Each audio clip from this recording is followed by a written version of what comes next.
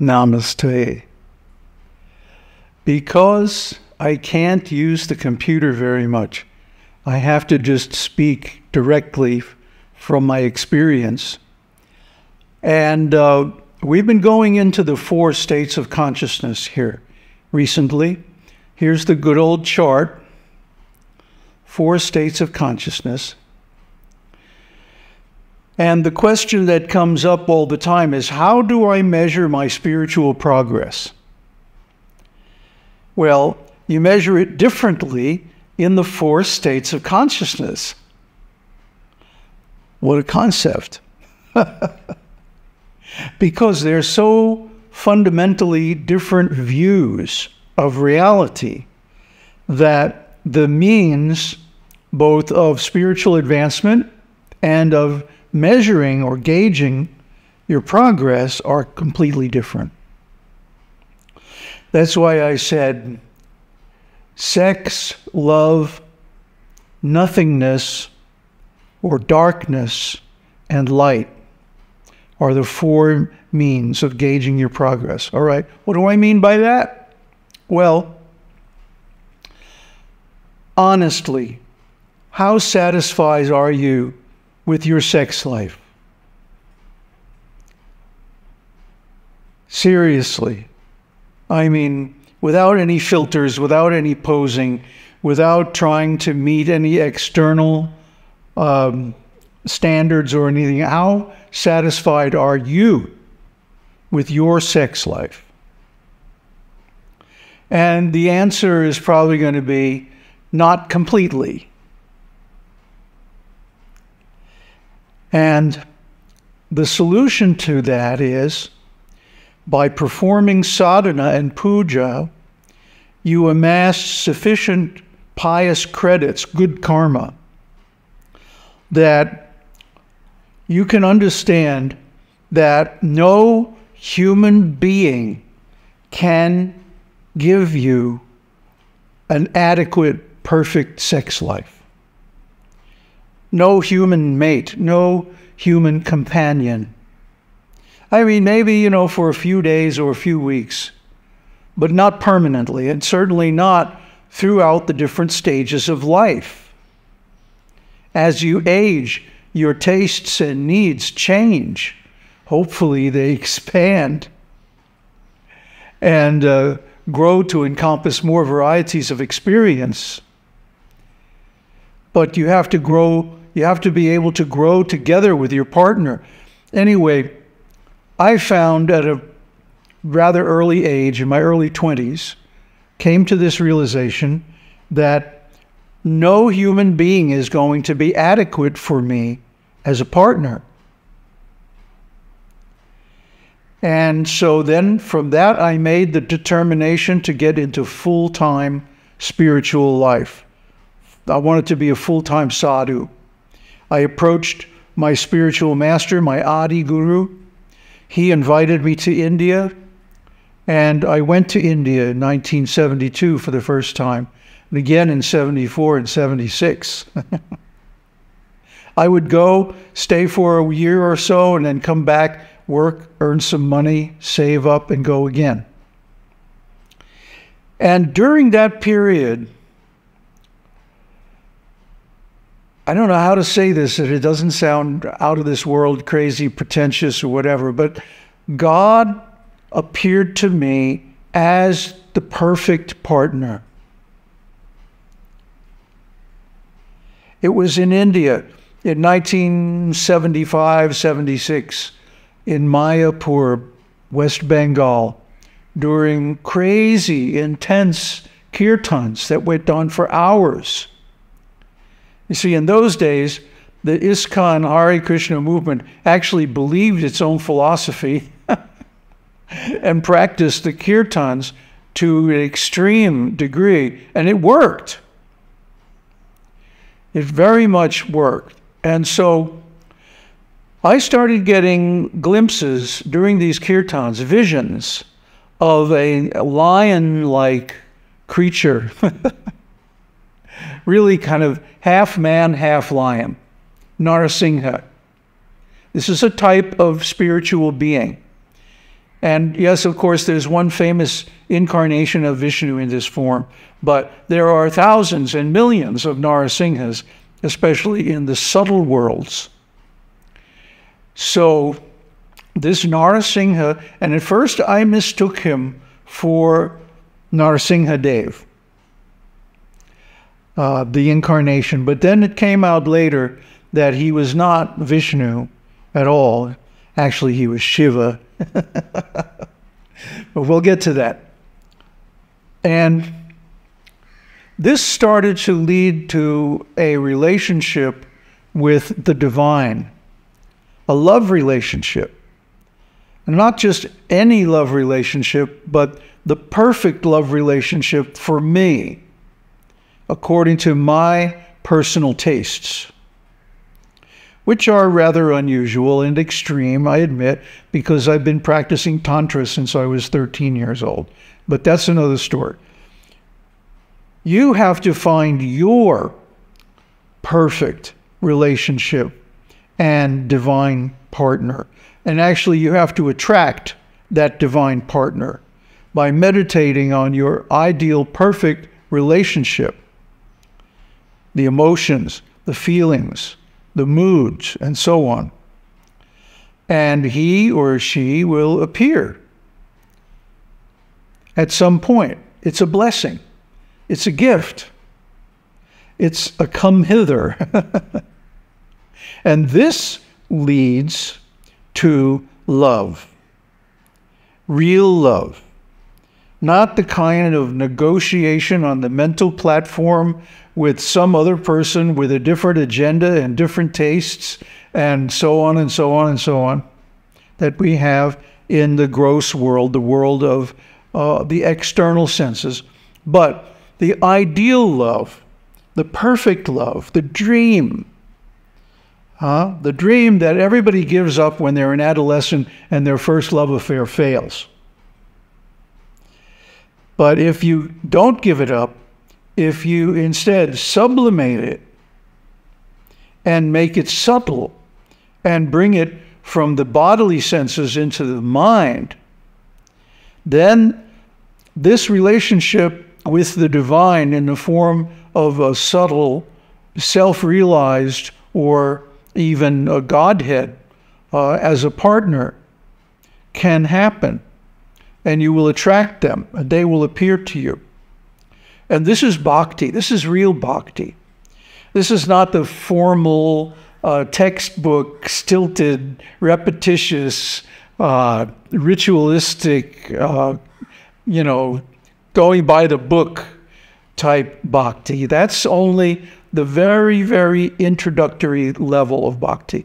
But real bhakti, spontaneous, and increasingly satisfying and exciting bhakti with the divine partner who is exactly the type of being you need to reach your full potential. And by this time, you should have already worked out all your sexual issues and be completely satisfied in that regard. Not from an earthly partner, but with a divine partner. Either a form or expansion of the personality of Godhead, or one of the realized devotees. So in my case, this lion-like creature, this Narasimha, is an expansion of Shiva. And he is one of the servants of Shakti. If you read the Shakti literature, the Shakta Shastras, say that quick 10 times, you will find that she has thousands and millions of lions. And they help her whenever she goes to fight with the demons. They're her troops. Talk about shock and awe. How would you feel if 1 million lions poured out of the sky, all out to get you? Demons don't have much chance against her. But anyway, She is also the one who appeared to me in 1984 and gave me my first real vision of Brahman. So she can bless you. She can give you anything, you know? And it just so happens I have Mars exalted in my chart at 28 degrees Sagittarius.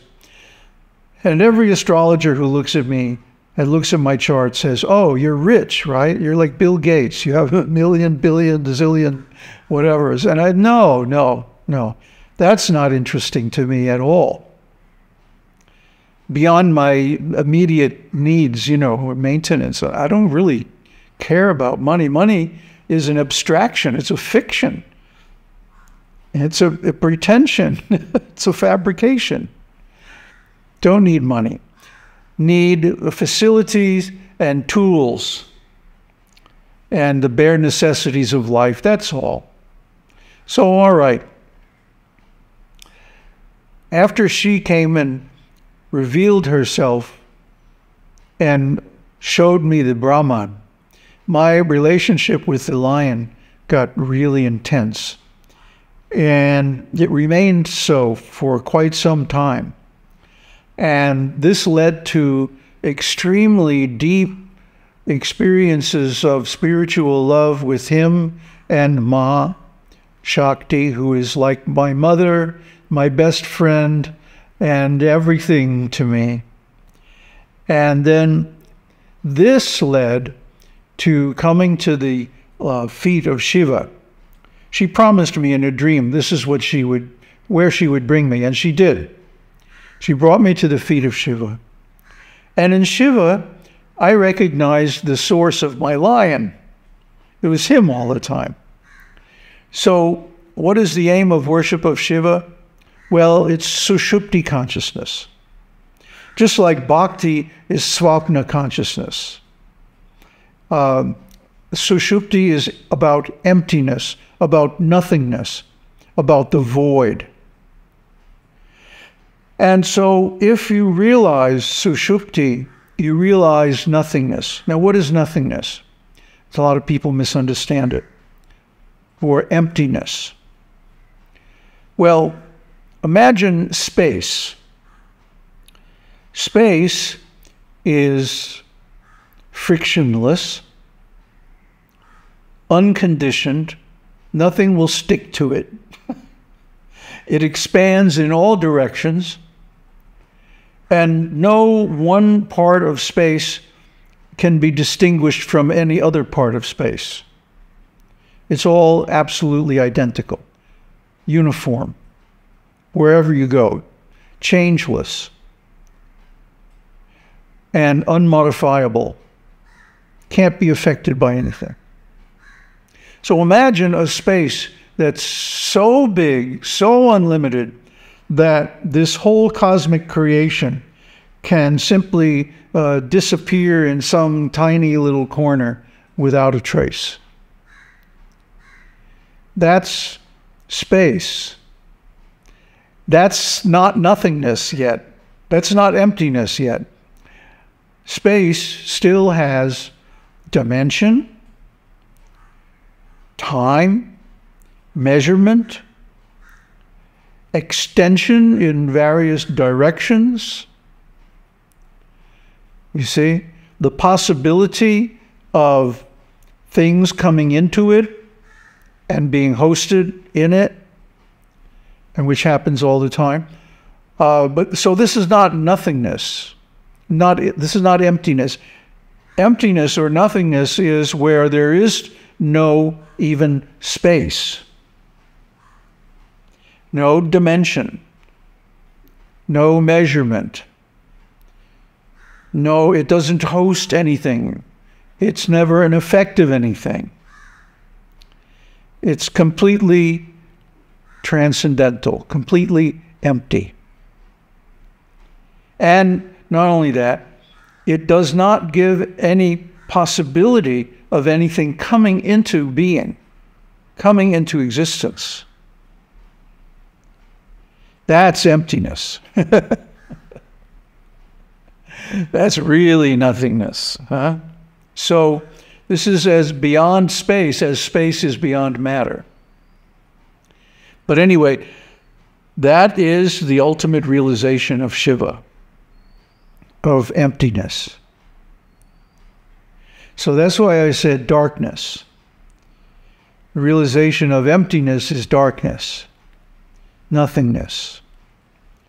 And then realization of Brahman, of Turiya, is light. A light that's changeless and without qualities and without boundaries and infinite. And it's just like emptiness, except it's fullness. It's the opposite.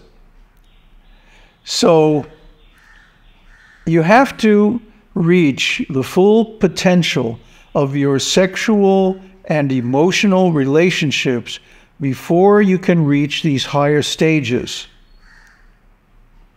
And you can only do that with a divine partner, because human partners just can't do it. It's structurally impossible. It might happen now and then accidentally, but it's not something you can build your life on or build your spiritual advancement on or with.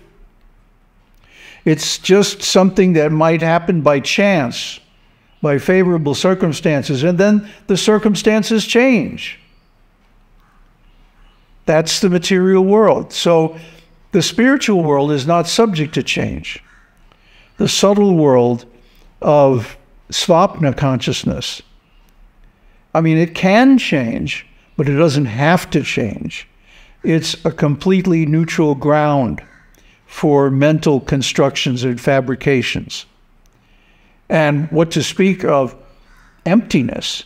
Emptiness never changes, and neither does Brahman, because neither of them admit time or duality. So, these are the ways that you check on your spiritual advancement: by sex, by love, by darkness, and finally, by light. And I hope these have helped you to guide yourself to higher and higher states of being and realization. Aum Tat Sat. Aum Shakti Aum. Aum Namah Shivaya.